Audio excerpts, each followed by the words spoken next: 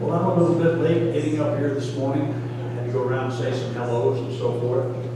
But we are glad to have everyone here this morning. Glad you came out to be with us. We wish perhaps there was another 30, 40, or 50 people here, but without that 30, 40, or 50 people here, we're still going to worship the Lord in spirit and in truth. We're going to say thank you, Lord, for all of your blessings, and we're going to celebrate Father's Day, and we'll just go from there. In your bulletin this morning, of course, the first thing you'll see there is Bible study. We're in Mark chapter 14, coming Wednesday, and the next thing is Happy Father's Day to all of you fathers.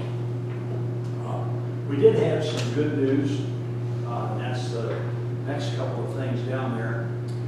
If you remember, last year we talked about a friend of ours that climbed up the tree and fell out of the tree, landed on concrete, got broke up really, really bad. The doctors wondered if he was going to make it even to surgery. And I won't go into the whole thing. Mike, I talked to him yesterday. He told me with any kind of blessings from the Lord, he will be with us July 4th to march in the parade. And you don't know, unless you have a friend like him, how much it means to all of us who march together July 4th. You know, most of us don't see each other but once or twice a year, but we really enjoy that getting together, grabbing the flags and taking off down through the street, marching for our country and praising our Lord for the privilege of being able to. And Mike told me yesterday that he may get to march in the parade. And he said the only thing that might stop it was his wife. She's trying to talk him out of it. His doctor said, go ahead, if you feel up to it, have at it. But he also, I just invited him up for today, you know, asked him to come up to share a sandwich or two with us. He said, well, I can't tomorrow. I've got an appointment. But he said, how about some other Sunday? I said, fine. You pick the Sunday. He may be here next Sunday. I don't know. But when he comes in, I'll introduce him. We can go from there. But he is doing great. And he said for me to tell you, each and every one, thank you for your prayers. He said he's living proof that prayer still works. And he'll tell you all about living proof when he gets here, if he gets a chance. I've got a sneaking hunch he'll be more happy to tell you. So we'll go from there. The other thing we've been praying about is Sharon Gordy over in Sunbury getting her knee replaced. She got that knee replaced, and she's going through the therapy, is the best way to say it. And if you've never known anyone to go through that therapy, they need a lot of prayer. And she does, definitely. And her husband, I talked to him the other day, he said, keep her in your prayers, okay? And of course, we've got all of our other prayer lists. People are not on our prayer list up there. Don't forget those. Anybody Anybody else have anything you'd like to share with us this morning before we get started? If not, Brother Bob. Almighty God, we come before you today, so grateful for the blessings of the successful help of Brother Mike Shooty and Sheriff Doherty that Kurt has worked for. We thank you for that. And be with those others, our loved ones that need your healing touch. Be with us throughout this Bible service, church service, and we learn more of your wondrous, glorious ways. These things back in your precious holy name. Amen.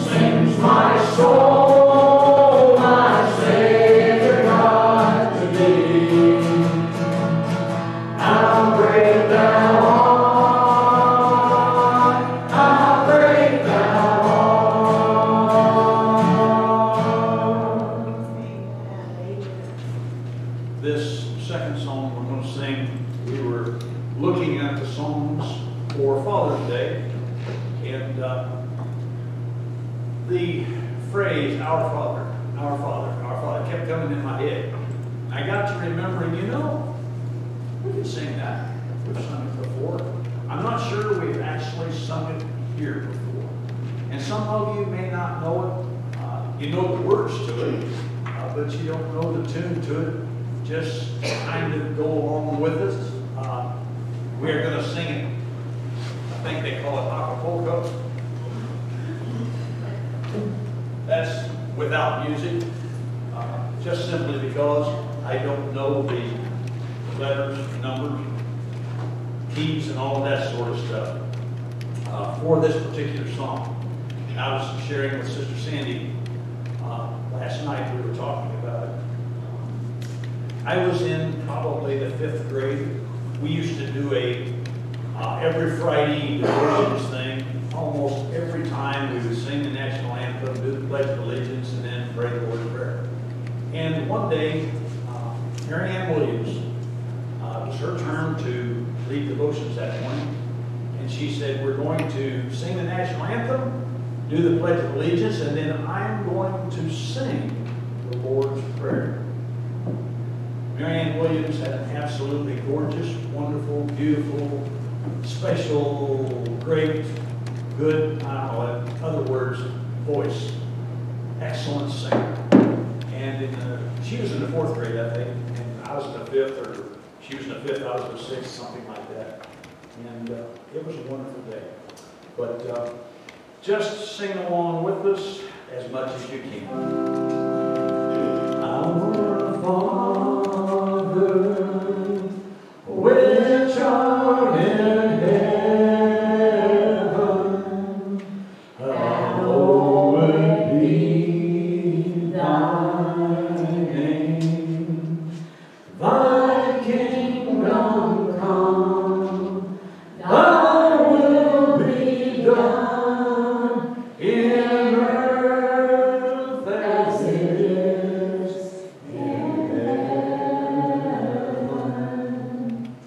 Give us this day our daily bread, and forgive us our debts as we forgive our debtors. And lead us not into temptation, but deliver us from evil. For thine is the kingdom, and the power, and the glory forever.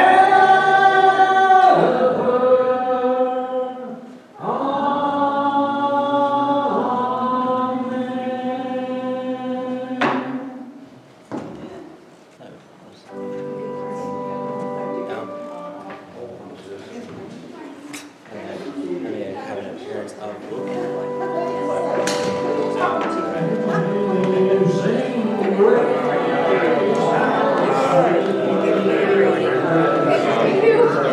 It was June 10th last week. I was here. At least it didn't make me go up front like you. I'd probably been like, oh.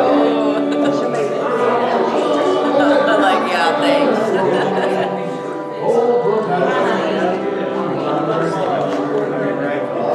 Well, she stopped.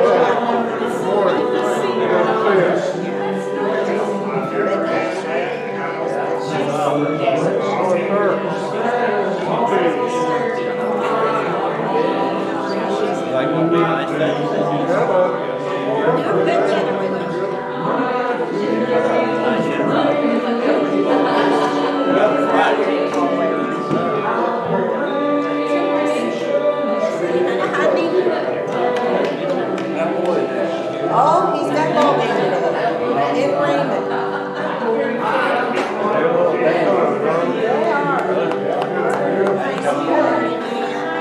I thought that was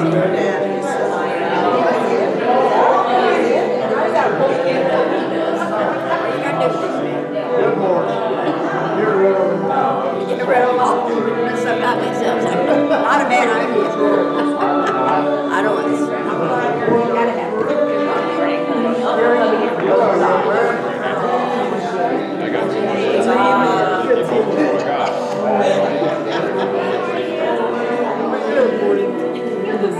Yeah.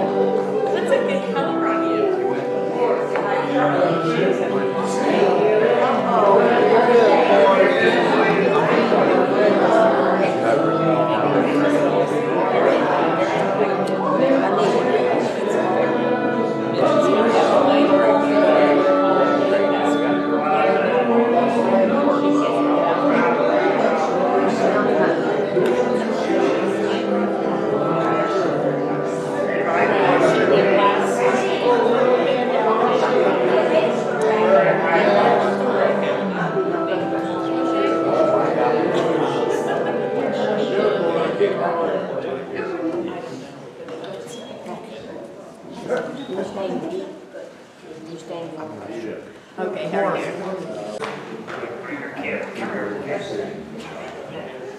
You may be seated. I hope you stay for lunch. You got a lot of food. You haven't slept. It's time for a prayer request. Just got lots of food. Remember Brother Jim and Sister Sandy. Remember Brother Gary and his health. Remember Sister Rosie. Remember Brother Randy and Sister Barb. Remember Brother Gene and Sister Judy. Remember Sister Ollie. Remember Sister Nina Williams. Remember Sister Judy still needs our prayers. Remember Dave Swindler and his recovery. Remember Jenny Witt doing much better. Linda Parks in remission from stage 4 cancer. Remember Sister Barb Burr. Remember Lori's sister Linda. Remember Sister Sandy's daughter Bo. Remember Sister Diane's grandson Alexander. Brother Chuck's friends and Coke family needs our prayers. Remember Jenny's husband Larry. Remember Larry and Lee in Woodside Home in Mount Gilead. Remember Gary McLaughlin Jr. needs our prayers for his life, family, and situation. Remember Sister Bonnie Messick's daughter Carol has stage 4 cancer. Anybody else have a request? Yes, Jim, remember me, my buddy, and Kentucky.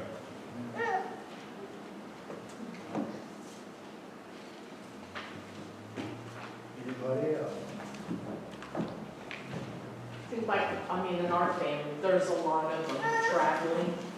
His brother's out west, but my son, Gary Jr., is with the family clear up in Michigan. So I'm really hoping he takes this time and enjoy being with his family and his kids and just take the downtime and enjoy it. And then lift Margaret up. She is just in a lot of pain today with her feet. She's trying to get on her feet. She leaves to go to Tucson for a week, and she just seems like she just struggles with everything. Anybody else? Dr. Daniel and Julie, they've been in Florida all week. They were coming home last night, and they didn't have a pilot for the plane, if you can believe that. Couldn't put it on autopilot. So they finally got to Baltimore after midnight. They were changing planes there. So they had to go to a motel. And so they should be flying into Columbus at 12:30 today. All good. Right for their safety. They were coming for lunch today.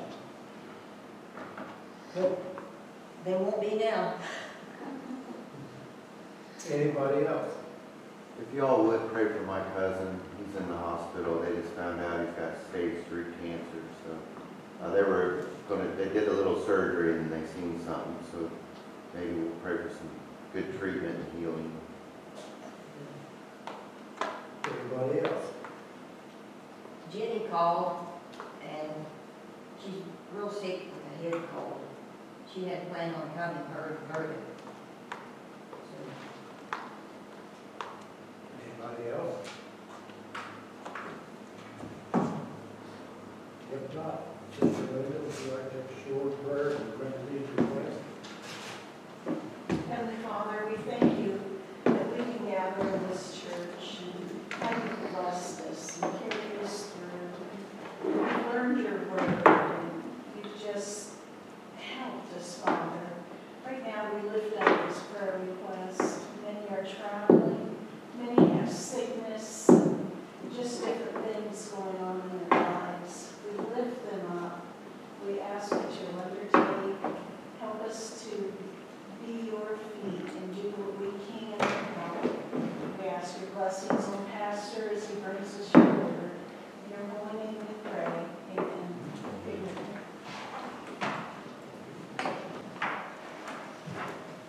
Well, again, we'd like to say good morning to everybody. And in your bulletin, it says, what? Happy Father's Day. So, all the of you fathers, all of you mothers, and other entities who are not a father, let's give the fathers a hand. Yeah, you can give yourself a hand, what the heck. I didn't. But we're glad to be here this morning. It is, of course, Father's Day, and in case I forget to say it later, and in case you didn't see it, out there along the south wall of the fellowship hall on the food bench, there's food. And we talked about hamburgers, we talked about hot dogs, we talked about chili, we talked about a bunch of other stuff. Somebody, I'm not sure who, made the suggestion, how about sub sandwiches? We've done that before. And I like sub sandwiches, so that's what we're doing. The thing is, you get to make your own. There's all kinds of good stuff out there to make that thing out of it. Pile it deep. Put mayo and ketchup and Italian dressing and hot sauce and horseradish and coleslaw and everything else on it you want. Get that before you leave, okay? Or, well, in my case, get fatter, but whatever. Somebody else want to stand this morning and just praise God for something good that happened to you down through the week, or you just want to praise Him? Who wants to be first this morning? Anybody got a song? Okay, well, all hearts and minds are clear. Today is, of course, Father's Day, national holiday that is celebrated across the country. And I started to ask prayer when Brother Jim was taking prayer requests, and I decided I would wait. There's a situation, some of you may have heard of it, some of you may have not. In Cincinnati, or at least in that area, young fella lined up his 3-year-old, 5-year-old, and I think 7-year-old, or 8-year-old, 3 young boys and his daughter, lined them up and got a rifle and started shooting them. The little girl got away. The mother tried to stop him. She got shot in the hand. He killed all 3 of his sons, actually chased one of them down in the woods, brought him back, hunted him like he was squirrel hunting or something, brought him back, shot him in the front yard, laid the rifle down and sat down on the front porch waiting for the cops to come get him. Some of you think I'm going to ask you to pray for him. I can't. Pastor Dwight, maybe in a week, will be able to pray for him. If I prayed for him right now, Brother Jim, it would almost be for somebody to take a bed sheet and choke that dude right now. Because I cannot understand how in this world a man could shoot his own children. But what I will ask you to do is pray for that little girl. She saw her 3 brothers shot right in front of her eyes. And the mother, who couldn't do anything about it. They seriously need prayer. The rest of their life is going to be haunted. And I think that's the right word. It's going to be haunted by the images and the things that occurred right then. And if you can, pray for that father. Pray that he gets saved. God can forgive him of what he did. And God can forget what he did. And he can go to heaven. Being the kind of person that he is, I doubt that he will. But I hope he does. And we'll just leave it at that. Today, as we talk about children, those 3, actually 4 down in Cincinnati, there are some other statistics I just want to share with you before we actually get into the message. In the United States today, there are over 18 million kids under the age of 18 who have a father, but he's not in the home. 1 out of 4 children today in the United States, and that's a really sad statistic, Brother Jim. 1 out of 4 children in the United States today either have an absentee father or have no idea who their father is. And that's the really sad one, is when they go to their mother and they say, "Mom, where's my father? And she says, I don't know. And they say, why don't you know? And she says, well, I ain't sure who he is. It's a sad commentary on what's going on in our United States today. But, and I can personally attest to what it means to not have your biological father with you. Some biological fathers are not the greatest biological fathers that ever lived, but they do, I think, sometimes the best that they know how to do. And that's really sad too, because a lot of men who are placed into the position of father didn't really have a good image, mentor to look at when they were growing up. So now that they're fathers, they don't have a good base to start out with. But thank God that those who at least come to church and at least are saved, at least read their Bible, they get some kind of a better opportunity to become a better father than those who don't. But again, today we're not here to decipher all of the statistics and so forth. We're here to praise the Lord.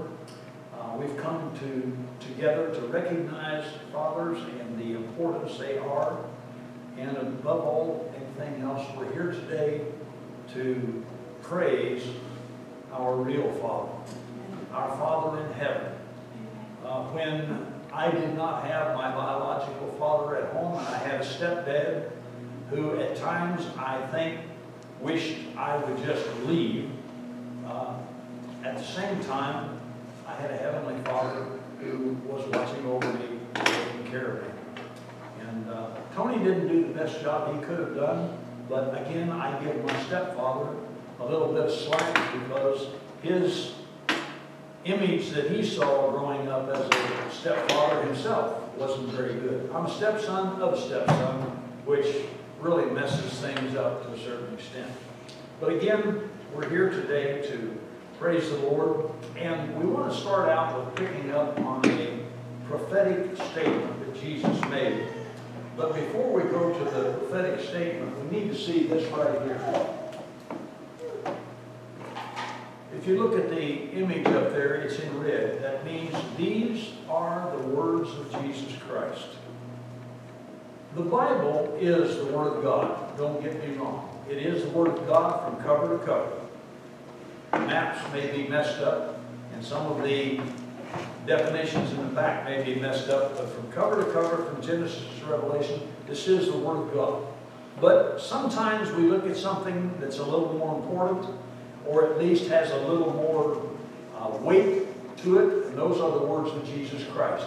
Those are the words you find in your New Testament that are in red, and these are some of those words.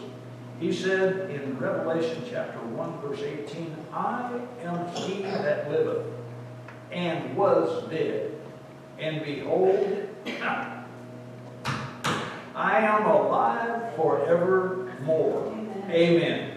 And have the keys of hell and death. Would you bow your heads with me, please? Our precious and most kind Heavenly Father, we thank you, Lord, most importantly for your Son, Jesus Christ. We thank you for being our Father. When we sing that song or when we pray that prayer, we use those first two words, our Father. And we know that we get your attention when we say, our Father. We thank you, Father, that you are attentive to our words, to our voices, to our prayers, and we just praise you this morning. Be with us the remainder of this service. Guide us and direct us. We give you the praise in Jesus' name, and they all said, Amen. Amen. Jesus starts this message by affirming who he is and what power he has. And he goes on to mention many other things before we get to the prophecy part. But we want to look at just one of those messages that he talked about. And ironically, when we get to the message, it's going to be part of the message to the church of Philadelphia. I don't know how many of you here have been to Philadelphia. You ain't missed a thing. Philadelphia is one of the dirtiest cities I have ever been in my life. Philadelphia also has, you know, when Jesus was sending the messages to the church of Philadelphia, I'm not sure there's a church there. And that's no joke. For the time I spent in Philadelphia years ago, I did not see, of course I have to admit I wasn't saved then, but I did not see any evidence whatsoever of any Christian, anything going on in Philadelphia. I saw a lot of sin going on in Philadelphia. I saw a bunch of sorry stuff going on in Philadelphia. And, you know, when I read this, when I'm reading this part of the book of Revelation, when I get to Philadelphia, I have to shake my head and say, I know, God, you didn't mean the city of Philadelphia. You were talking something else. But I always come up with the idea, Brother Jim, that he was talking to that place over there. And maybe he was to a certain extent. But at any rate, the message that Jesus, we're going to deal with here in a few minutes, was to the church of Philadelphia. It was definitely for the end times. But at the same time, there are a lot of things that are said for the end times that you can pull back, and it's applicable here today. And this was what he said. Revelation chapter 3, verse 10, he said, because thou hast kept the word of my patience, I also will keep thee from the hour of temptation, which shall come upon all the world to try them that dwell upon the earth. As we begin to decipher this promise, it deals with one central word inside. And that one central word is what? Temptation. Temptation has been a part of the human life ever since Adam and Eve were created and put in the garden. We all know about the temptation that Eve had when Satan came to her in the form of the snake and said, just have a bite of this fruit. It will make you smart. It will make you intelligent. You will have knowledge that you've never had before. The serpent told her that, look at it. It's good to eat. Look at it. How beautiful it is. And of course, she took it. And see, God told her, don't do this. Well, actually, we don't know that God told her. But God told Adam, the head of the household, God told Adam, do not eat of the fruit of the tree of knowledge. And we assume that he was smart enough to tell her. Now, I admit some husbands sometimes don't share everything with their wives. But I think, as important as that was, he probably shared that with her. She knew when she was talking to the serpent that she was not to eat of it. Whether God told her or whether Adam told her, didn't make any difference. She knew she was tempted by Satan to sin, and what did she do? She sinned.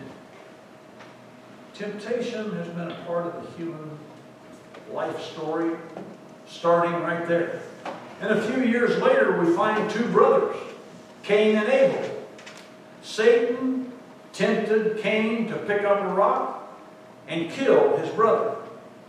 And Cain picked up a rock, listened to the temptation, and killed his brother. In either case, Eve or Cain, and I'm going to say this, and I want everyone to understand this without a doubt, they did not have to carry out the temptation. The temptation was thrown to them by Satan.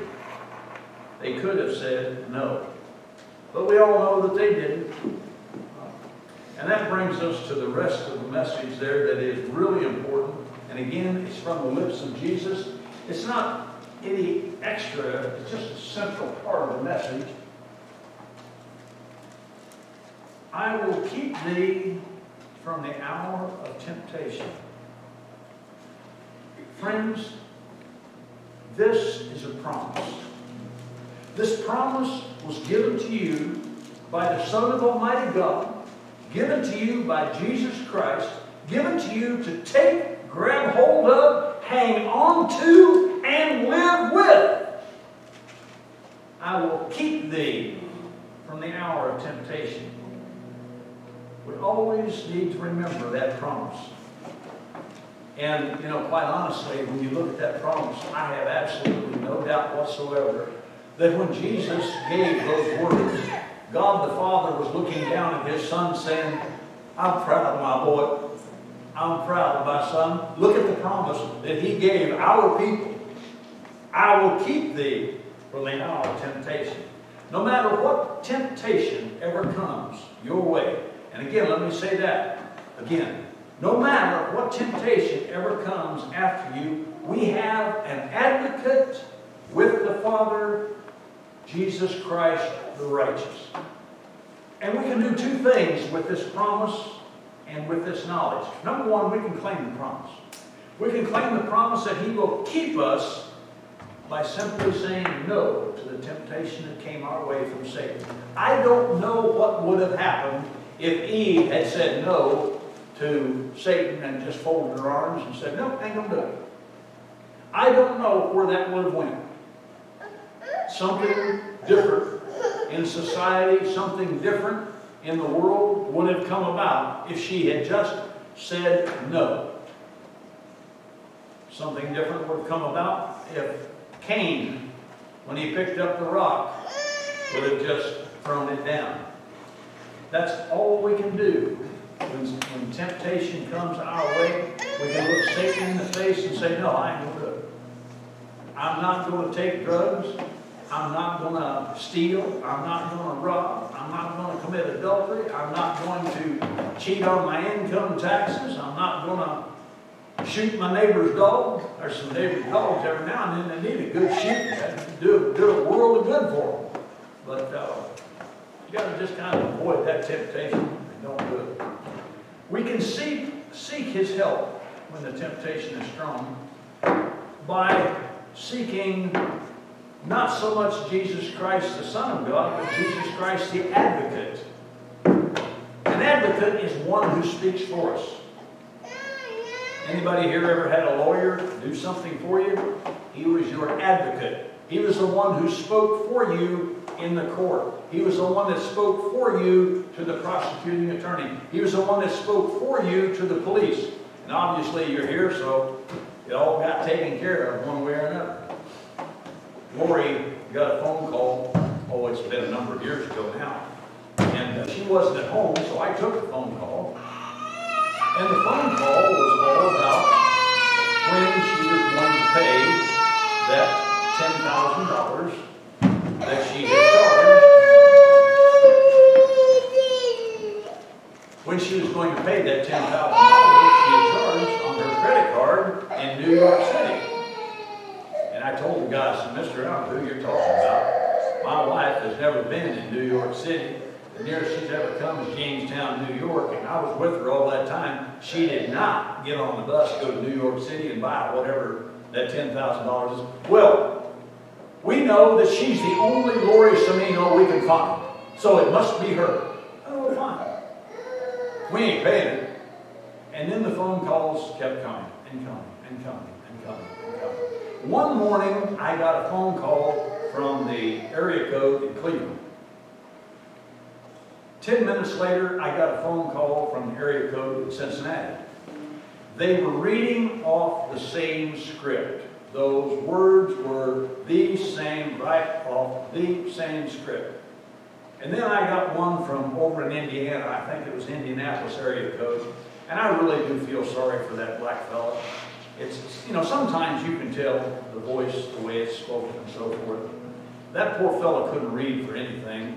And he was trying to read the words that were on the paper.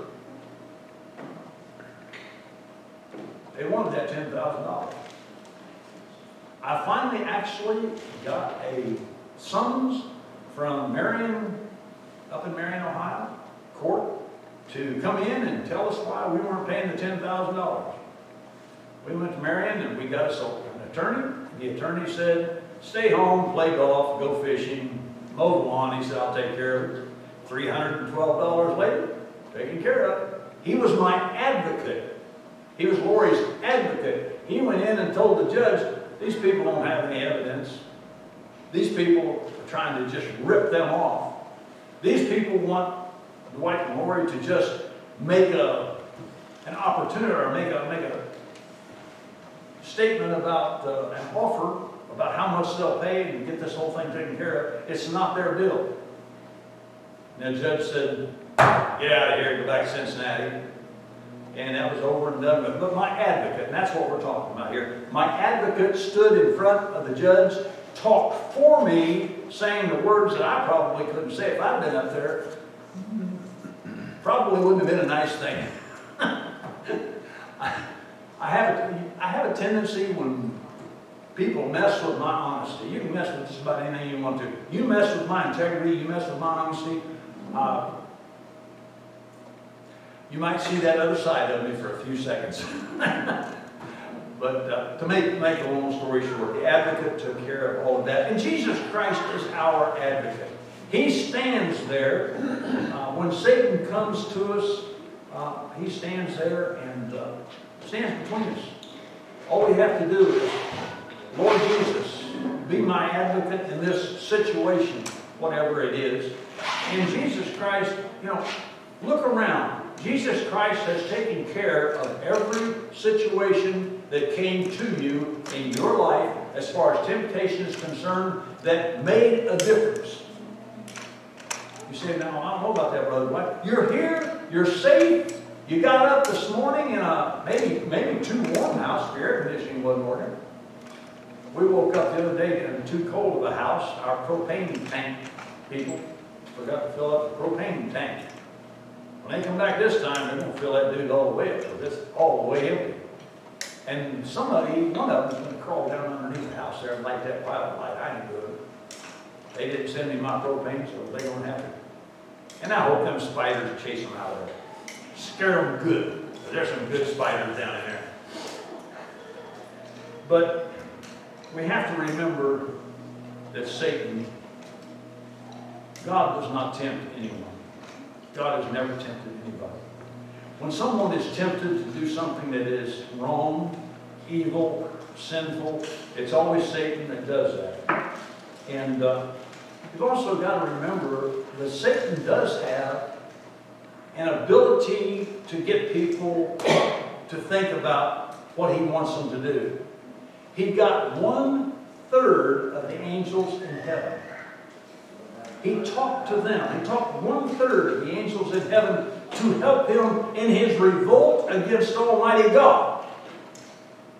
How well do those 1/3 of the angels make out? If you haven't read that part of the Bible, I'll tell you how well they made out. They're in hell right now.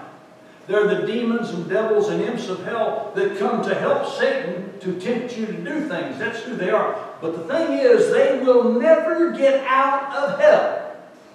We spoke about this some time ago, about the born-again experience. You have to be born first before you can be born again. You have to be born of the water of birth before you can be born of the Spirit. They were never born of the water of the birth, so they can never be born of the Spirit. All of those angels in hell can say, God the Father, I'm sorry. I wish I could repent. I didn't mean to do it. I was talked out of it. They can say all that they want to. They're in hell. They're going to stay in hell. Praise God. But Satan had the ability to tempt them to go his way. People are tempted to do drugs, they do them. They're tempted to rob and steal, they do it. They're tempted to do a million other things. And if you really want to see what sin is, go out there on the wall. There's a little plaque that's got the 10 Commandments. Every sin you can think of will somehow go back to one of those 10 Commandments. I saw it someplace on the computer the other day. A fella had a image there, the 10 Commandments, and over to the side he said we can get rid of all of these 3,972 law books all over the United States if everybody would just follow these 10 little things that God wrote on a stone. Amen. And I believe that. But all of these things that they do, it's nothing more than sin. It's dirty, stinking, nasty, stupid sin. Sadly, when they fall into that temptation, they sin, and if it's not repented of, that sin will take them to hell. But thankfully, Christians have studied their Bible, heard the Word of God through preaching or through a song, and listened to the urging of the Holy Spirit. Christians have the ability to stand strong, stand above sin, send it on its ugly way through and because of Jesus Christ. We are not strong enough to do it on our own. If you think you are, look at Eve. She couldn't. Look at Cain. He couldn't. Look at Judas Iscariot. He couldn't. Look at the rich man Lazarus. The rich man died. Where did he wind up? He wound up in hell. When I read that sometimes, I really, oh Lord. Little Lazarus died. The angels came and took him to heaven. And right after that it says, and the rich man died, and what? In hell he lifted up his eyes. He died in hell. There's no space in that scripture. It doesn't talk about him having 10 years to repent or 1,000 years to think about what he did or go to purgatory and someone pray. None of it. None of that. It says that the rich man died and in hell he lifted up his eyes. That is the future for everyone who dies without Jesus Christ. Lastly, I want to pick on one individual. Because this one individual breaks my heart. This one individual walked with Jesus Christ for 3 years. Ate off the same table with Jesus Christ. Slept on the same hillside or in the same house with Jesus Christ. Saw the miracles. Heard the preaching. Heard the teaching. Saw the wonders that he did.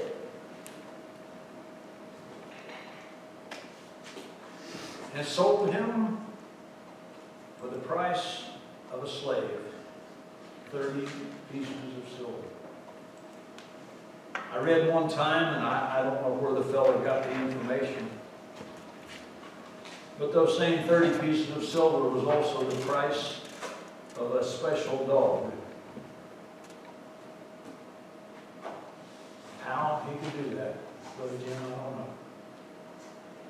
But sadly, even some Christians betray Jesus Christ. They fall under the temptation to do something wrong. But when we do, if we do, the wondrous part about it is right back up there.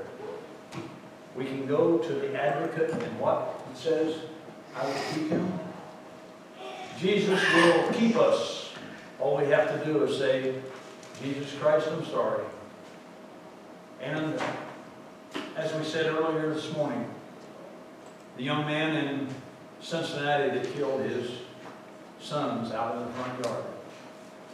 I don't know that he will do it, but I can tell you what can happen. He can fall on his knees. He can say, Father God in heaven above, I'm sorry for what I did. Please forgive me. And God the Father in heaven above, Jesus Christ in heaven above, can both say in unison, you are forgiven. And in unison, it is forgotten. That's the wonders of being a Christian. We have that power. Should any of us fail in any way, big or small, we only need to go and ask for that forgiveness, and all will be well. You have my promise on that. You have Jesus' promise, you got my promise. That's pretty good. You got two of them. But again, not only is it forgiven, but it's forgotten. And today on Father's Day, let us each be grateful to God for the wonderful fathers that many of us did have, and as well be eternally glad for our Heavenly Father this morning. As Sandy comes to sing our invitation song, I don't know this morning if someone may have a reason to pray. Someone may have a problem in their life that they need to take care of. Someone may have something that they would like God to do on their behalf. So this morning, as Sister Sandy sings, Just As I Am, if you have a need, if you have a desire, if you have a prayer request you'd like to share, please come, take me by the hand. Let's go to prayer. Just as I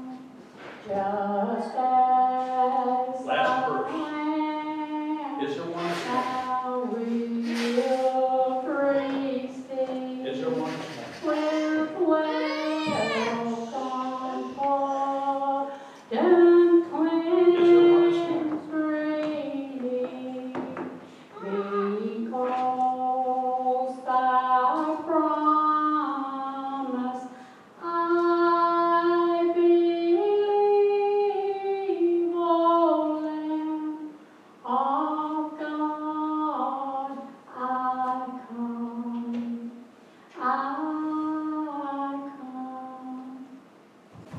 I believe we've done everything that God would have us to do today.